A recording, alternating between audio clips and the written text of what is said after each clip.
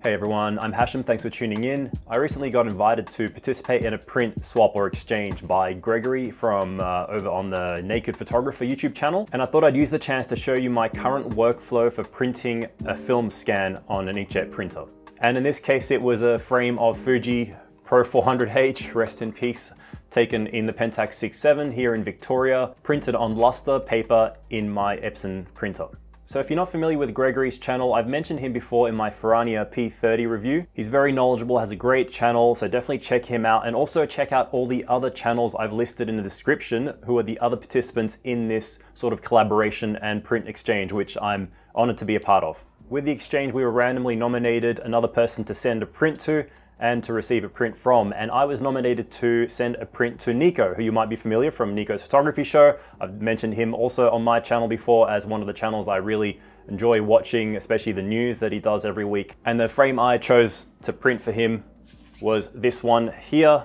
So I chose this particular photo to make the print for Nico. I can't really put my finger on why. I just thought this might be a photo that he might like, being all the way on the other side of the world in Spain. I thought I'd send him a little piece of Australia, this being a bit of the Victorian coastline. From what I've seen from Spain, maybe there's a bit of similar landscape there, but I know he's moving to Finland, so I thought this would just be a cool frame to send him. And yeah, I decided to print it on 8x10 on an A4 piece of paper. And for the film scan, it was actually a high-res scan made by Halide Supply, based here in Melbourne. And because I was only printing 8x10 and had a high-res scan, there was no need to rescan this frame, which is something I would do, for example, if I was printing bigger or if the scan was low res, I would go ahead and rescan it on my DSLR in a process that you can watch in this video in this card here. But in this case, I had more than enough resolution, which is I would recommend to have at least 300 pixels for every inch that you're printing, and I had more than that. So for my print workflow, I use Lightroom, which is what I also edit in. So I usually create a virtual or proof copy for the version I'm going to print. That way I can activate soft proofing within Lightroom to give me a preview of the paper and ink that I'm going to be printing on.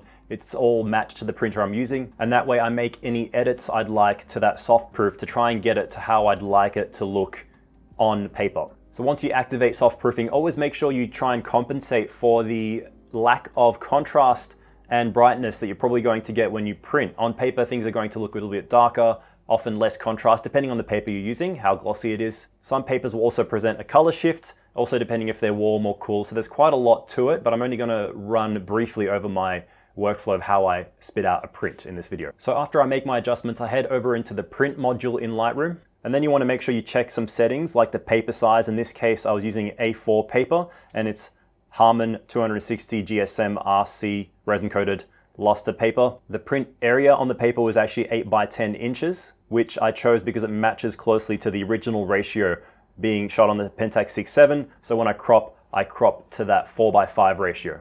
For printing on my particular printer, I use 360 ppi at the bottom of the print settings in Lightroom, because as far as I've researched, that's the maximum that the Epson XP-15000 I have can go. I use the relative setting as opposed to perceptual. This can often depend on the print I'm making though. I select the printing profile I used, and interestingly in this case I could never find a paper profile matched to the printer for this particular Harman paper, so I used the Hahnemühle Photo Pearl paper, which is another paper I have, but it closely matches enough for me to get a comparable result to what I see on screen. Speaking of screens, obviously it is important to have a calibrated monitor. I use a BenQ SW2700 PT, I think it is.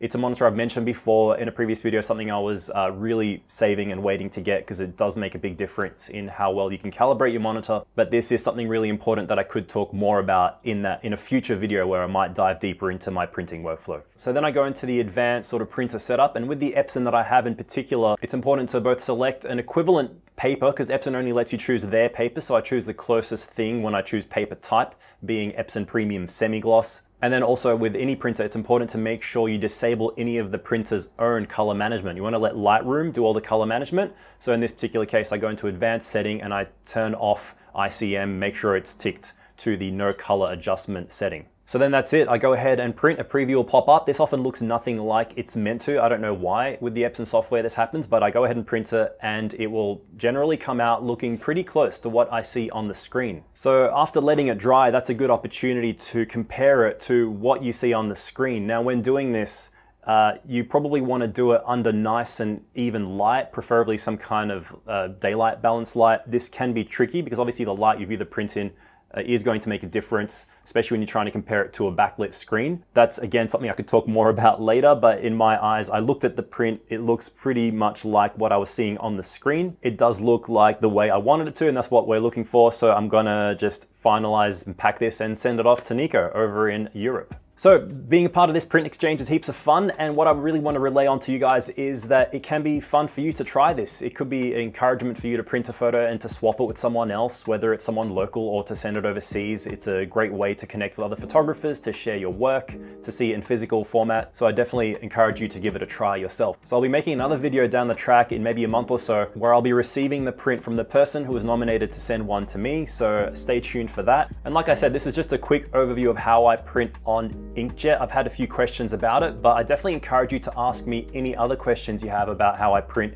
down in the comments, and I can also use those for any plans I have to make another video down the track where I go a little bit more in depth into how I print from a scan. Now, mind you, I'm still learning, and also the printer I have isn't the highest grade printer. It doesn't have pigment inks or anything special like that. It's kind of a medium range printer, but I still really enjoy the results. If you missed it before, the model is the Epson XP-15000. I'll link it in the description, as well as the monitor I mentioned and the calibrator I use and any other relevant information.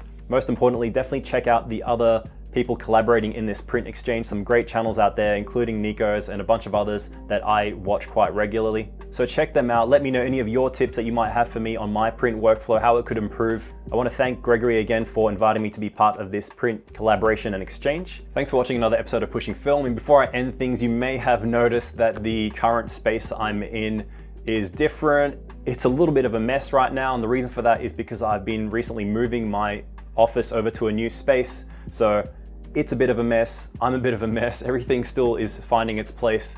So if you were curious about that, I mentioned it in my last live stream, but this is the reason why the content on the channel has dropped a little bit, but I'm definitely looking forward to bringing more and to finalizing this studio space, which I'm quite excited about. So thanks again, and I'll see you on the next episode of Pushing Film.